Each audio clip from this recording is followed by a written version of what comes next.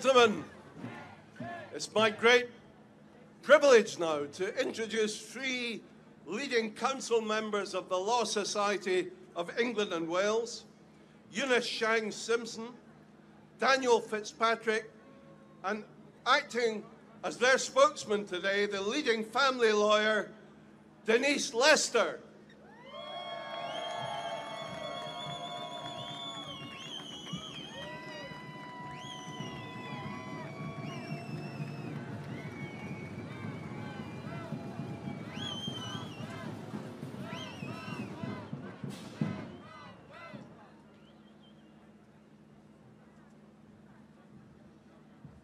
Dear friends, international friends, and distinguished speakers from British and other European parliaments, salam. I am honoured to be with you today.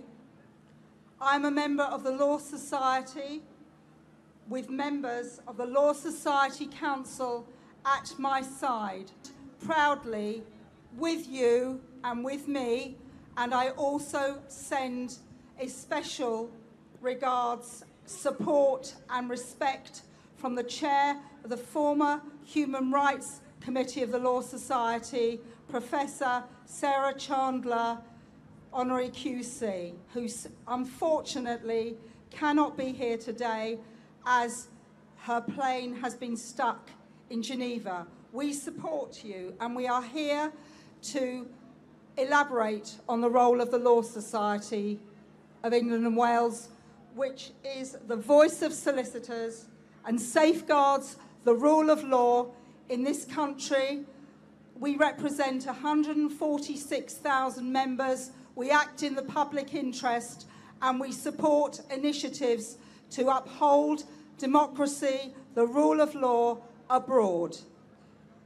The rule of law is essential to preserve democratic values, fundamental freedoms, and good governance, also human rights.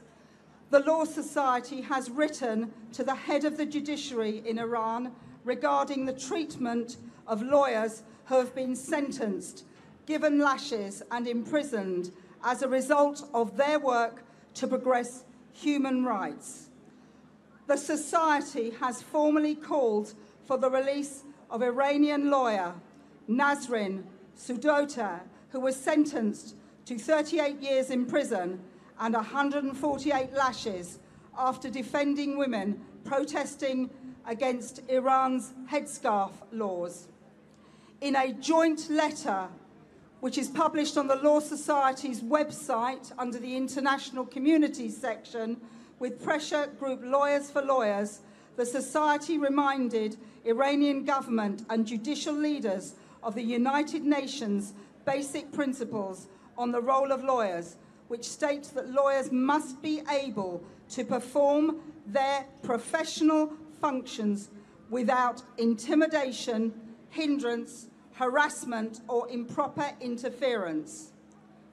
We also highlighted the case of the Iranian lawyer, Amir Salah Dawood, who represented political prisoners as well as members of ethnic and religious minorities.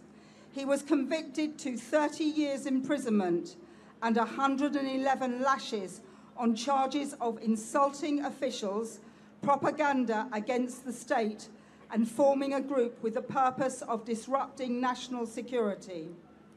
As Law Society members, we greet the Anglo-Iranian communities and members of Parliament from the UK and Europe, and join with you in advancing the cause of human rights, women's rights, and democracy in Iran. Salam.